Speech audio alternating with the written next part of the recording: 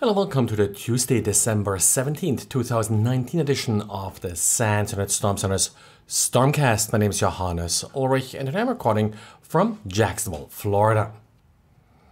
If you ever shared a file online, you probably realized that whoever received this file can take it and reshare it.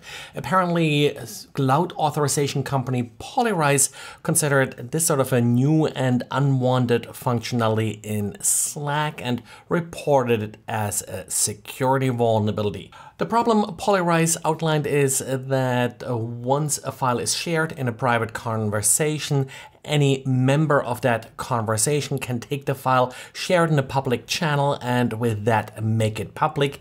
And this is not undone if the original owner unshares the file. If you unshare the file, you just remove it from the location where you shared it, which would be this private channel in this example.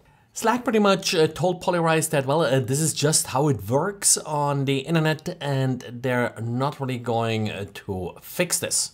I actually agree a little bit with Slack here in the sense that once you share a file with someone, they can download it, they can add it to an email and send it away. So it's not that Slack is implementing some kind of DRM here or so to limit the distribution of these files beyond Slack.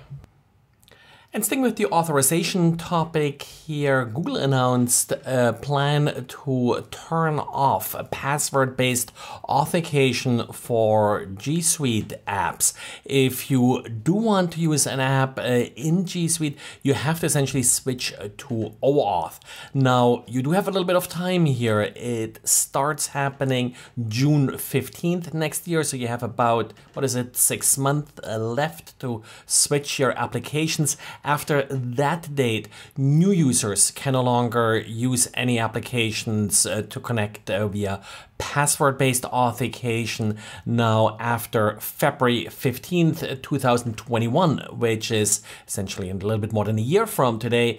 Then all LSAs, as Google calls them, as in less secure apps, will be turned off. So even starting June, you may see some issues if someone tries to use an application for the first time.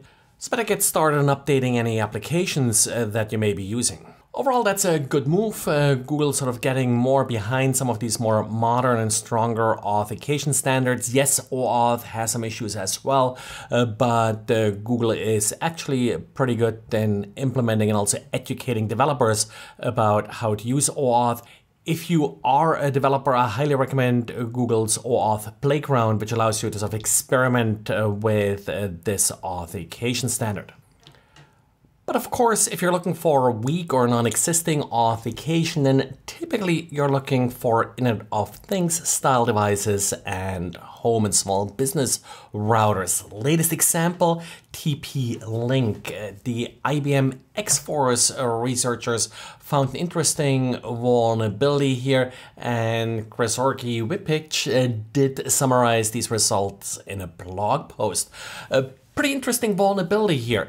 You can change the admin password without authorizations, without authenticating anyway, just by setting the right refer header. Now, this is a classic web application vulnerability to sort of rely on the refer header, but it's a little bit more complex here. If you change the password to a short password using this method, then the password is essentially just garbled and nobody can log in after that. But if you use a very long password, then the password is actually wiped out and you can log in without any password. So the attacker would first send a request with the right refer header trying to set a very long password, which would in effect delete the password. Then the attacker can log in with no password and make whatever changes they would like, including setting a real password here. Another interesting issue they came across here is that yes, the passwords are encrypted, but they're not hashed apparently because there is a secret key key that they found in the firmware that was able to decrypt the default passwords that were set in the device. And yes, no surprise here, the root password was actually pretty weak, even though they don't show it in the blog post. At least I didn't spot it reading it. According to these researchers, this affects the TP-Link Archer C5 version 4 routers. Now, given that this is the one they tested, I wouldn't be surprised if there are other TP-Link devices that have exactly the same problem. TP-Link, of course, only updated this specific model.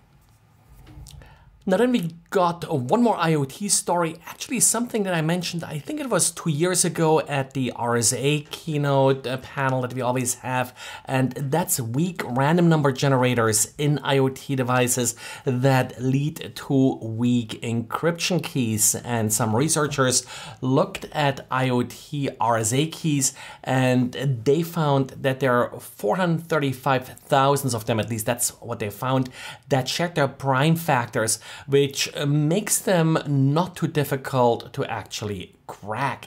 They're saying it costs about $3,000 in compute time to compromise these keys, essentially by brute forcing them once you have these prime factors. Well, that's it for today. Thanks again for listening, and talk to you again tomorrow. Bye.